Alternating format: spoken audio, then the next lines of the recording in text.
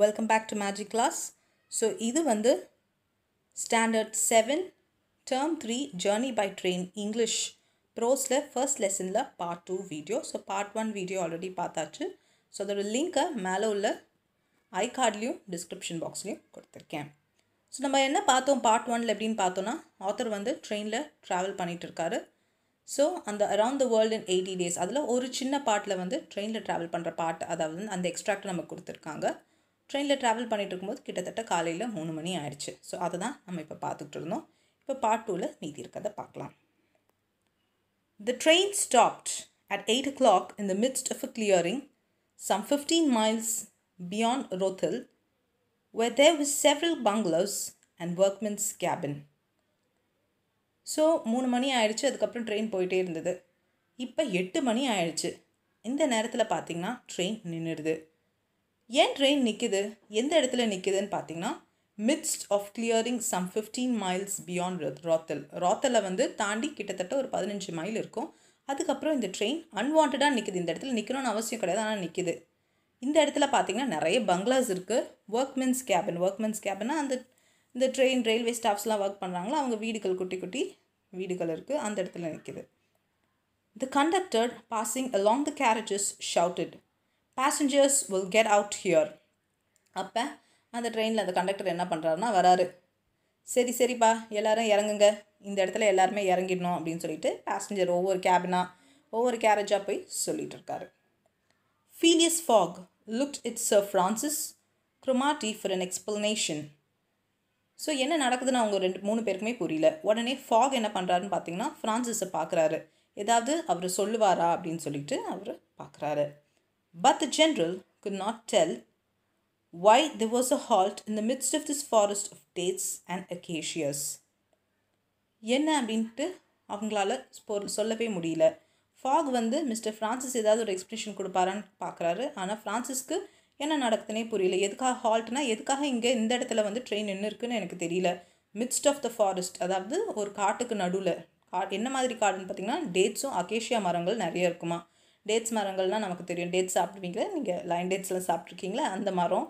அது மட்டும் இல்லாமல் அகேஷியானா வந்து தானி புஷஸ், அதாவது கம் மரம்னு கூட சொல்லுவாங்க. ஸோ அந்த மாதிரி ஒரு காட்டு பகுதியில் நடுவில் வந்து நிற்கிது. எதுக்காக நிற்குதுன்னு இவருக்கும் புரியல, ஃப்ரான்சிஸ்க்கும் புரியல, ஃபாகுக்கும் தெரியல. Curious, Passepartout rushed out and steadily returned crying, "Monsieur, no more railway." உடனே பாஸ்பத்து என்ன பண்ணுறாரு, ட்ரெயினை விட்டு இறங்குறாரு. என்ன நடக்குதுன்னு பார்க்குறாரு. பார்த்துட்டு திரும்ப வேகமாக வந்துட்டு ஃபாக் கிட்ட சொல்கிறாரு. மாசியர் அப்படின்னா வந்துட்டு ஃப்ரெஞ்சில் வந்து ஒரு அட்ரஸ் பண்ணுறது, மிஸ்டர் சார். இப்போ நம்ம மிஸ்டர்ன்னு சொல்கிறதுக்கு பதில் அங்கே ஃப்ரெஞ்சில் அந்த மாதிரி ஒரு ரெஸ்பெக்டடான அட்ரஸ்ன்னு கூட சொல்லலாம். இதுக்கு மேலே ரயில்வே ட்ராக்கே அங்கே இல்லை அப்படின்ற மாதிரி சொல்கிறாரு. What you mean asked sir Francis. என்ன நீ சொல்ல வர அப்படின்ட்டு ஃப்ரான்சிஸ் கேட்குறாரு. ஐ mean to say that the train isn't going to go any further. So பாஸ்பத்து சொல்கிறாரு, நான் என்ன சொல்ல வரேன்னா இதுக்கு மேலே இந்த ட்ரெயின் இங்கேருந்து நகர போகிறது கிடையாது, இவ்வளோ தான் இந்த ட்ரெயின் ட்ராக் அப்படின்ற மாதிரி சொல்கிறாரு. தி general at once stepped out while Phileas Fogg calmly followed him and they proceeded together to the conductor. So Francis என்ன பண்ணுறாருன்னா உடனே வெளியில் வந்துடுறாரு, கேரேஜை விட்டு வெளியில் வந்துடுறாரு. ஃபாக் என்ன பண்ணுறாருன்னா ஓரளவுக்கு பொறுமையாக இறங்கி இவரை நோக்கி 2 பேரும் என்ன பண்ணுறாங்க, கண்டக்டரை நோக்கி வராங்க. Where are we? asked Sir Francis. இப்போ நம்ம எங்கே இருக்கோம் அப்படின்ட்டு ஃப்ரான்சிஸ் வந்து கண்டக்டர்கிட்ட கேட்குறாரு. at the Hamlet of Colby அப்படின்ட்டு இங்கே ஆன்சர் வருது. ஹேம்லெட் அப்படின்னா ஒரு குக்கிராமம், கால்பின்ற ஒரு குக்கிராமத்துக்கிட்ட நம்ம இப்போ நின்றுட்டுருக்கோன்ற மாதிரி கண்டக்டர் சொல்கிறாரு. To we stop here? Francis கேட்குறாரு, இந்த இடத்துல நம்ம யூஸ்வலாக நிற்குமா ட்ரெயின் அப்படின்ற மாதிரி கேட்குறாரு. ஸோ உடனே நம்ம கண்டக்டர் சொல்கிறாரு, certainly the railway isn't finished. ஆமாம், எப்பயும் நிற்கும், ஏன்னா வந்து இதுக்கு மேலே ட்ராக் கிடையாது, இந்த இடத்துல வந்து ரயில்வே இதோட முடியுது அப்படின்ற மாதிரி கண்டக்டர் ஒரு பதிலை சொல்கிறாரு. What, not finished? ஃப்ரான்சிஸ்க்கு கோவம் வந்துடுது. என்ன நடக்குதுன்னே புரியல. என்ன இன்னும் முடியலையா? இவ்வளோ தூரம் தான் வந்து ட்ரெயின் ட்ராக் இருக்கான்ற மாதிரி க்யூரியஸாக கேட்குறாரு. No, there's still a matter of 50 miles to be laid from here to Allahabad, where the line begins again. இங்கேருந்து ஒரு 50 மைல் இருக்கும். அந்த இடத்துல மட்டும்தான் இப்போதைக்கு ட்ரெயின் ட்ராக் இல்லை, அதாவது அலகாபாத் வரைக்கும்.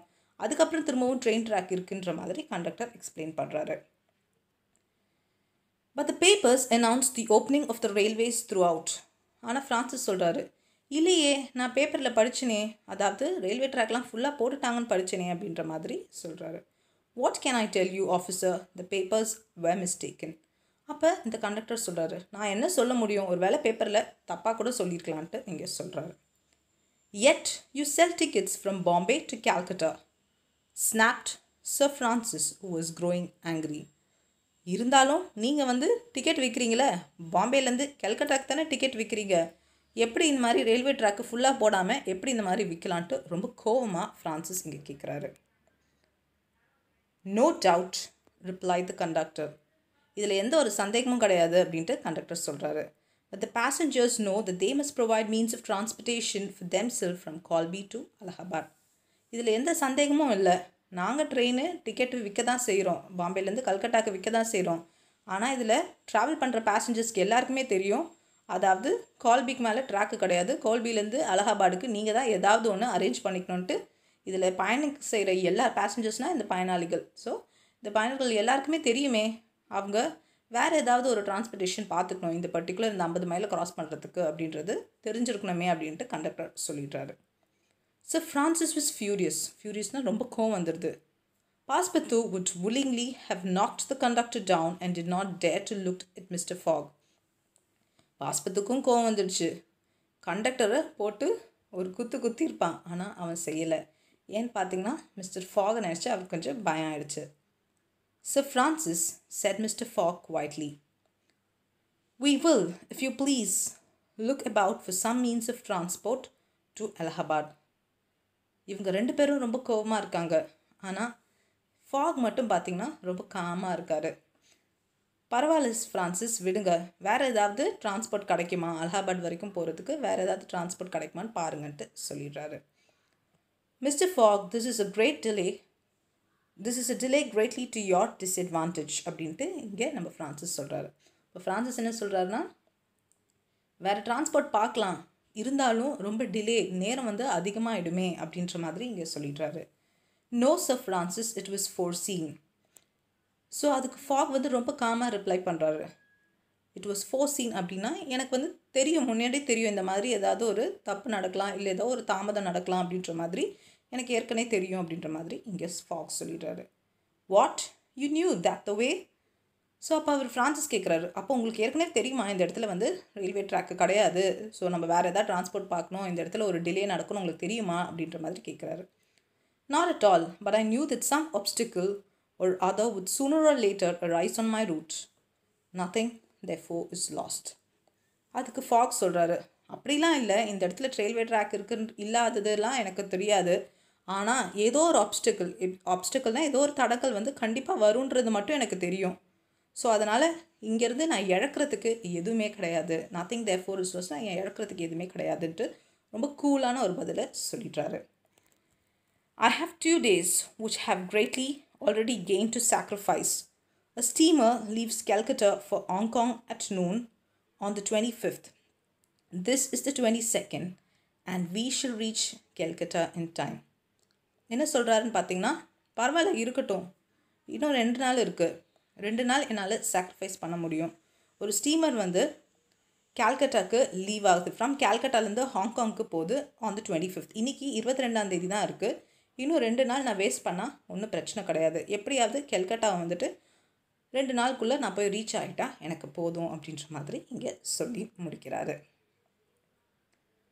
ஸோ இதில் இருக்க கிளாஸரி என்னென்னு பார்த்தீங்கன்னா, ஹால்ட்னா ஸ்டாப், அகேஷியானா ஒரு தானி ட்ரீ, ஸ்னாப்ட் ரொம்ப கோவமாகிடுறது, ஃபியூரியஸ் அகேன் இட்ஸ் கோவமாகுது, ஃபோர்சீன் எனக்கு தெரியும், ப்ரெடிக்ட் பண்ணுறாங்க, ஏன்னா இந்த மாதிரி நடக்கும்னு எனக்கு முன்னாடியே தெரியும், ஆப்ஸ்டிக்கல், டிஃபிகல்ட்டி. நெக்ஸ்ட் செக்ஷன் 3 இப்போ பார்க்கலாம். Mr. Fogg and Sir Francis Cromarty, after searching the village from end to end, came back without having found anything. So ஃபாகும் சரி ஃப்ரான்சிஸ் கொமார்ட்டியும் என்ன பண்ணுறாங்கன்னா, வில்லேஜ் அந்த கிராமத்தில் தேடி பார்க்குறாங்க, ஏதாவது ஒரு டிரான்ஸ்போர்ட்டேஷன் கிடைக்குமா அலகாபாடை ரீச் பண்ணுறதுக்கு, ஆனால் எதுவுமே கிடைக்கல. I shall go on foot, said Phileas Fogg. So fog என்ன சொல்லிட்டாரு, ஆன் ஃபுட்னா நம்ம நடந்தே போயிடுறேன், நான் ஒன்றும் பிரச்சனையே கிடையாதுன்ற மாதிரி ஃபாக் சொல்லிட்டாரு. பாஸ்பத்து, who had now rejoined his master, made an unhappy face as he thought of his magnificent Indian shoes. So இப்போ ரெண்டு பேரும் தானே தேடினாங்க. ஸோ ஃப்ரான்சிஸும் ஒரு சைடு, ஃபாக் ஒரு சைடு தேடி முடிச்சுட்டு எதுவுமே கிடைக்கலன்னு சொல்லி வந்துட்டாங்க. பாஸ்பத்து என்ன பண்ணார், இப்போ தான் வராரு, இந்த கான்வர்சேஷனை ஜாயின் பண்ணிக்கிறாரு. அன்ஹாப்பி ஃபேஸ்னால் ரொம்ப ஹாப்பியாக இல்லை, ஒரு மாதிரி சோகமாக இருக்கார். ஏன்னா அவங்க மாஸ்டர், அதாவது ஃபாக் வந்து நடந்து போகிறதா ஒரு பிளான் பண்ணியிருந்தாருன்னா பாஸ்பத்துவும் கூட நடந்து தான் போகணும். ஸோ தன்னோட அழகான இந்தியன் ஷூஸை நினச்சி ஒரு வேளை இவ்வளோ தூரம் நடந்து போனால் கண்டிப்பாக ஷூ தேஞ்சிருமே அப்படின்னு அவர் யோசிச்சாராம். Happily, he too had been looking about him and after a moment's hesitation said, Monsieur, I think I found a means of conveyance. என்ன பண்ணுறாருன்னா கொஞ்ச நேரம் யோசிக்கிறாரு. ஹெசிடேஷன் அப்படின்னா கொஞ்சம் தயக்கமாக அப்புறம் சொல்கிறாரு, மாஸ்டர், நான் இன்னொரு மீன்ஸ் ஆஃப் கன்வேயன்ஸ் அப்படின்னா போக்குவரத்து, டிரான்ஸ்போர்ட்டேஷன், இன்னொரு மீன்ஸ் ஆஃப் டிரான்ஸ்போர்ட்டேஷன் பார்த்துட்டேன் அப்படின்ட்டு சொல்கிறாரு. வாட், என்னதுன்ட்டு கேட்குறாங்க. An elephant that belongs to an Indian who lives but 100 steps from here. ஒரு எலிஃபெண்ட், ஒரு யானை இருக்குது, யானை சவாரி நம்ம போகலாம். ஸோ இந்த யானை இங்கேருந்து பார்த்திங்கன்னா அந்த பாகன் வந்துட்டு இங்கேருந்து ஒரு 100 ஸ்டெப்ஸ் தான் இருக்கும் அவங்க இருக்கிற இடம். அங்கே போனீங்கன்னா அந்த யானை கிடைக்கும். அந்த யானையோட பாகன் கிட்ட கேட்டு நம்ம அந்த யானையை ட்ராவல் பண்ணி போகலாம் அப்படின்ட்டு சொல்கிறாரு. Kioni, this was the name of the animal, could doubtless travel rapidly for a long time, and in the absence of any other means of transport, Mr. Fogg resolved to hire him. So அந்த elephant, அந்த யானையோட பேர் என்னென்னா கியோனி. ரேப்பிட்லினா ஓரளவுக்கு ஸ்பீடாக வேகமாக அதால் போக முடியும். வேறு எந்த மீன்ஸ் ஆஃப் டிரான்ஸ்போர்ட், வேறு எந்த டிரான்ஸ்போர்ட்டும் நமக்கு கிடைக்காத போது இது ஓகே தானே அப்படின்ற மாதிரி இங்கே பேசிகிட்டு இருக்காங்க. அப்போ மிஸ்டர் ஃபாக்ஸ் சொல்கிறாரு, ஸோ நமக்கு வேறு டிரான்ஸ்போர்ட்டே கிடைக்கலன்னும் போது இந்த யானையை நம்ம ஓகே ஹையர் பண்ணிக்கலாம், அப்படின்னா வாடகைக்கு எடுத்துக்கலாம் அப்படின்ற மாதிரி இங்கே சொல்கிறாரு. When therefore Mr. Fogg proposed this to the elephant owner, he refused point blank. சரி, ஓகே, அந்த 100 ஸ்டெப்ஸு நடந்து வந்துட்டு யானையோட ஓனருக்கு வந்துட்டாங்க. இந்த மாதிரி வாடகைக்கு உங்கள் யானையை கொடுங்க, ட்ரெயின் ட்ராக் இல்லை, ஸோ அவ்வளோ தூரம் போகிறதுக்கு மட்டும் உங்கள் யானையை வந்து ஹையர் பண்ணுங்கள், ரெண்ட்டுக்கு கொடுங்க அப்படின்ட்டு சொல்கிறாங்க. he refused point blank அப்படின்னா அந்த யானையோட ஓனர் கட் அண்ட் ரைட்டாக சொல்லிடுறாரு, என்னால் முடியாது. பாயிண்ட் பிளாக்னா நேரடியாக சொல்லிடுறாரு, என்னால் முடியாது, தர முடியாதுன்ட்டு சொல்லிடுறாரு. Mister fog persisted. Mister fog திரும்பவும் கேட்குறாரு, offering the excessive some of 10 pounds an hour for the loan of the animal to Allahabad. என்ன சொல்கிறாருன்னா, உங்களுக்கு எக்ஸ்ட்ராவாக நான் வந்து என்ன பண்ணுறேன், 1 மணி நேரத்துக்கு 10 பவுண்டு கொடுக்குறேன். 10 பவுண்டுங்கிறதே வந்து அதிகம் தான். 1 மணி நேரத்துக்கு நான் 10 பவுண்டு கொடுக்குறேன். அலகாபாத் வரைக்கும் யானை மேலே எங்களை சவாரிக்கு கூட்டிகிட்டு போங்கன்ட்டு. ரெஃப்யூஸ்ட், தரமாட்டேன்ட்டு சொல்லிடுறாரு. அடுத்து என்ன பண்ணுறாரு மிஸ்டர் ஃபாக், 20 பவுண்ட் 20 பவுண்டாக அதை மாற்றுறாரு. திரும்பவும் அவர் ரெஃப்யூஸ் பண்ணிடுறாரு. 40 பவுண்டாக மாற்றுறாரு. திரும்பவும் முடியாது, ரெஃப்யூஸ்னால் என்னால் முடியாதுன்னு சொல்லிடுறாரு. Phileas Fogg, without getting into the least furied, then proposed to purchase the animal outright. அவருக்கு கோவம் வந்துடுச்சு. இதுக்கு மேலே வந்துட்டு இவர்கிட்ட பேசி நம்மளால் வந்துட்டு சமாளிக்க முடியாது, அதுக்கு பதில் அந்த யானையை நான் வாங்கிடுறேன் அப்படின்ற மாதிரி சொல்லிடுறாரு. And at first offer 1,000 pounds for him. 1000 பவுண்டுக்கு இந்த யானையை வாங்கிடுறேன்ட்டு சொல்லிடுறாரு. The owner, perhaps thinking he was going to make a great bargain, still refused. Owner நினச்சிக்கிட்டான், கண்டிப்பாக இன்றைக்கி நமக்கு வியாபாரம் நல்லா தான் இருக்க போகுது போல், பார்கென்னா நம்ம வந்து என்ன செய்யலாம், கொஞ்சம் அடித்து பிடிச்சி பேசினா கண்டிப்பாக எக்ஸ்ட்ரா ரேட்டுக்கு நமக்கு இந்த யானையை நம்மக்கிட்டேருந்து வாங்கிப்பாங்க, அதனால் இப்போதைக்கு நம்ம ஓகே சொல்லக்கூடாதுன்ற மாதிரி அந்த ஓனரும் இருக்கிறாரு. Mister fog offered first 1,200 and then 1,500, 1,800, 2,000 pounds. First 1000 பவுண்டுன்னாரு, அதுக்கப்புறம் 1,200 பவுண்டாக மாற்றினார், அதுக்கப்புறம் 1,500, அதுக்கப்புறம் 1,800 பவுண்டாக அதை மாற்றினார். ஃபைனலாக 2,000 பவுண்ட் 2,000 பவுண்டுக்கு விலையை ஓகே பண்ணிடுறாங்க. பாஸ்பத்து was fairly white with suspense. பாஸ்பத்துக்கு இங்கே என்ன நடக்குதுன்னே புரியல, ரொம்ப குழப்பமாகவும் சஸ்பென்ஸாகவும் இருக்கார். At 2,000 pounds the man yielded. So 2,000 பவுண்டுக்கு okay சொல்லிடுறான். yieldedனா accepted. Good heavens, what a price for an elephant, cried பாஸ்பத்து. ஐயோ கடவுளே, ஒரு எலிஃபெண்ட்டுக்கு இவ்வளோ ரேட்டா அப்படின்ற மாதிரி பாஸ்பத்து கிட்டத்தட்ட அழவே ஆரம்பிச்சிடுறாரு. A young man with an intelligent face offered his services as a guide, which Mr. Fogg accepted, promising so generous a reward as to greatly increase his zeal. The elephant was led out and equipped. ஓகேன்னு 2000 பவுண்டுக்கு அந்த யானையை வாங்கியாச்சு. அதுக்கப்புறம் அங்கே இருக்கிற ஒரு young man ஒரு ஆள் என்ன பண்ணுறாருனா, நான் உங்களுக்கு கைடாக வரேன், ஏன்னா ஃபாரஸ்ட்டில் ட்ராவல் பண்ணணுன்னா கண்டிப்பாக உங்களுக்கு இடம் தெரிஞ்சிருக்கணும், ஸோ நான் உங்களுக்கு கைடாக வரேன்றாங்க. ஸோ அவங்களும் வந்து ஓகேன்னு சொல்லிடுறாங்க. எலிஃபெண்ட்டை வந்து கரெக்டாக பேக் பண்ணி என்னென்ன மாதிரி ப்ரொவிஷன்ஸ்லாம் வைக்கணும், அதாவது 3 பேர் உட்காந்துட்டு போகணுன்னா கண்டிப்பாக அங்கே ஏதாவது இருக்கணும்ல, சீட்டெல்லாம் இருக்கணும்ல, ஸோ அது எல்லாமே பண்ணிவிட்டு அங்கேருந்து அந்த எலிஃபெண்ட்டை வெளியில் கூட்டிகிட்டு போகிறாங்க. The man who was a skilled elephant driver covered the elephant's back with a sort of saddle cloth. So saddle clothனா ஒரு சின்ன துணி மாதிரி போட்டு அது மேலே ஏறி உட்காரத்துக்காக எலிஃபெண்ட்டோட பேக்கை கவர் பண்ணுறாங்க. So he was a skilled elephant driver. So நல்லபடியாக அந்த எலிஃபெண்ட்டை ஓட்டுறவனாகவும் இருக்கிறான். And attached to each of its sides some comfortable howdahs. So howdahs அப்படின்னா என்னன்னு பார்த்தீங்கன்னா, a seat for riding on the back of elephant. So இந்த elephant மேலே உட்காந்துட்டு போடுறதுக்கு ஒரு கம்ஃபர்டபுளான சீட் வேணும், அந்த சீட்டு தான் howdahsன்னு சொல்லுவாங்க. So Phileas Fogg paid the elephant owner with some banknotes which he extracted from the famous carpet bag, an action that made poor Passepartout lose his breath. So அந்த எலிஃபெண்ட் ஓனருக்கு காசெல்லாம் பே பண்ணிடுறாரு. எங்கேருந்துன்னு பார்த்தீங்கன்னா தன்னோட பேக், அதாவது கார்பெட் பேக்குள்ளேருந்து எடுத்து கொடுத்துட்றாரு. இதெல்லாம் பார்த்து பாஸ்பத்துக்கு மூச்சு திணற அடிக்கிற அளவுக்கு இருக்குது. While Sir Francis and Mr. Fogg took the howdahs on either side. So ஃப்ரான்சிஸும் சரி ஃபாகும் சரி 2 சைடில் இருக்க ஹவுடாவில் உட்காந்துடுறாங்க. பாஸ்பத்து எங்கே உட்காந்தாங்க பார்த்தீங்கன்னா on to the saddle cloth between them. அங்கே இருக்கிற ஒரு துணி மேலே உட்காந்துடுறாரு. The driver perched himself on the elephant's neck, and at 9 o'clock they set out from the village, the animal marching off through the dense forest of palms by the shortcut. The driver perchனா ஏறி உட்காந்துடுறாரு. எங்கன்னா எலிஃபெண்ட்டோட கழுத்தில் உட்காந்துடுறாரு. கிட்டத்தட்ட ஒரு 9 மணி இருக்கும். So அந்த நேரத்தில் இந்த வில்லேஜ்லேருந்து இந்த எலிஃபெண்ட் கிளம்பிடுது. ஸோ எங்கேருந்து கிளம்புதுன்னு பார்த்தீங்கன்னா அந்த டென்ஸான ஃபாரஸ்ட் வழியாக வெளியில் போகுது. ஸோ அது என்ன மாதிரி ஃபாரஸ்ட்னு பார்த்தீங்கன்னா பாம் ட்ரீஸ்னால் பனை மரம்னு சொல்லிட்டேன். ஸோ ஷார்ட்கட்ஸ் மூலியமாக அலகாபாத் போய் ரீச் ஆகிறதுக்கு அந்த எலிஃபெண்ட் தயாராகிடுச்சு. ஸோ அவ்வளோதான் இந்த லெசன். ஸோ ரொம்ப அழகான லெசன். ஸோ என்னென்னு பார்த்தீங்கன்னா around the world in 80 days. So 80 daysல மொத்தமாக இந்த உலகத்தை சுற்றி வராங்க.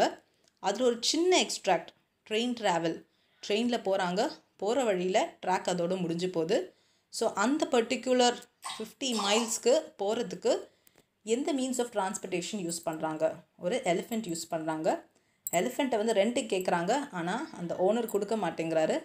கடைசியாக அந்த எலிஃபெண்ட்டை காசு கொடுத்து வாங்கிட்டு அங்கேருந்து போகிறாங்க. ஸோ இந்த அழகான எக்ஸ்ட்ராக்ட் தான் இந்த ஜேர்னி பை ட்ரெயின்.